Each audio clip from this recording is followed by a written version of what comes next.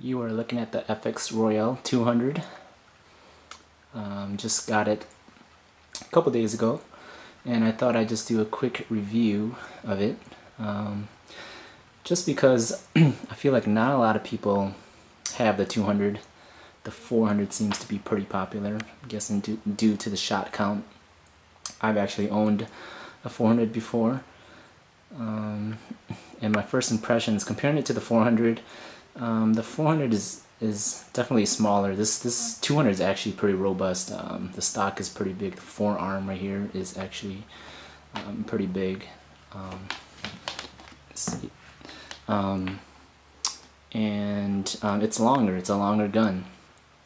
I think the Royale is at 40, around 40. This one's at around 43, so it's definitely a little bit longer. And some people think that the 200 might be easier to handle out in the field. Not too sure. Owning both, I kind of feel like the 400 is actually a better hunting gun.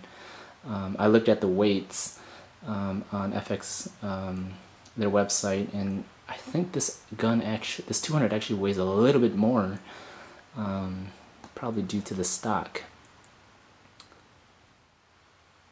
Here is the other side of it. It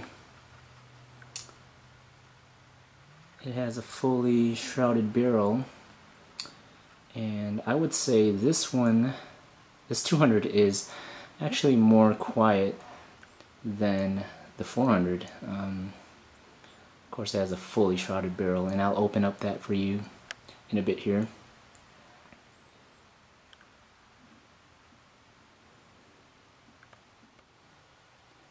I just wanted to show you this really quick. Like I said, I've owned the 400 before. And this is something I've noticed. It seems like there's a gap in between there. I don't think you'll ever see it, but there's a small gap. And the magazine moves around, which is kind of weird to me. If you guys want to check your 400s, let me know if you... Yeah, there it goes, that gap right in between there.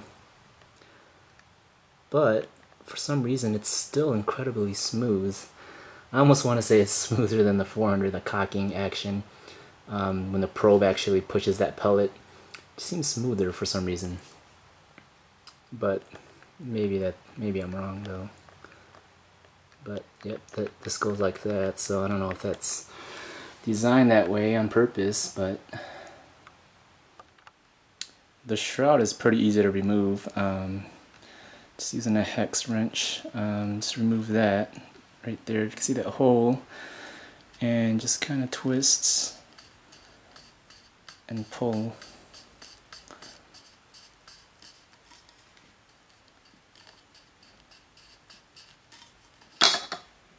There you go.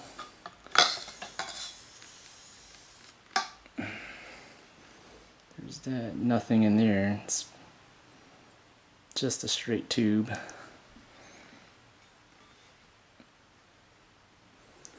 And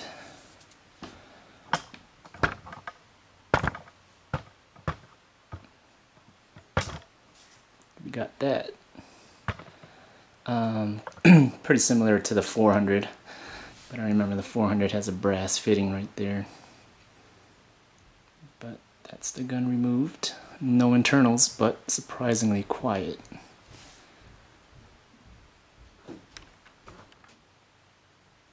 So what I'm going to do now is I'm going to put this mod, the mini mod that I got off the forum, pretty well constructed, has 2 chambers.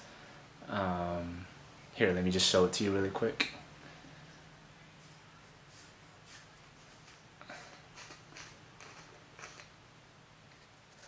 It's got this with like a hair curler kind of type thing, a mesh, and this material here, along with this thing, and then another the same material, this in that chamber back there. So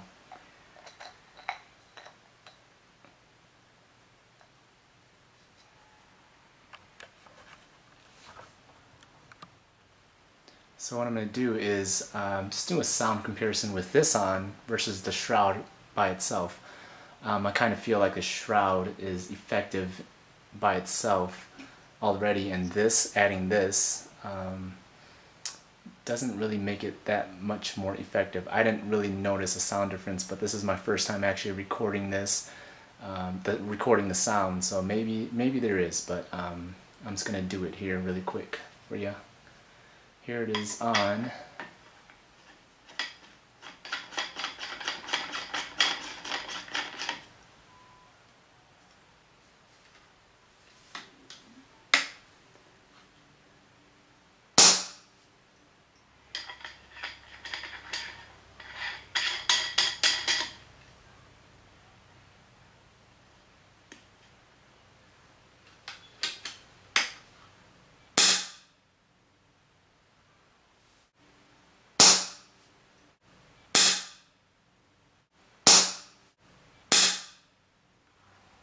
Well, there you have it. It's just my quick review of the 200 FX Royale 200.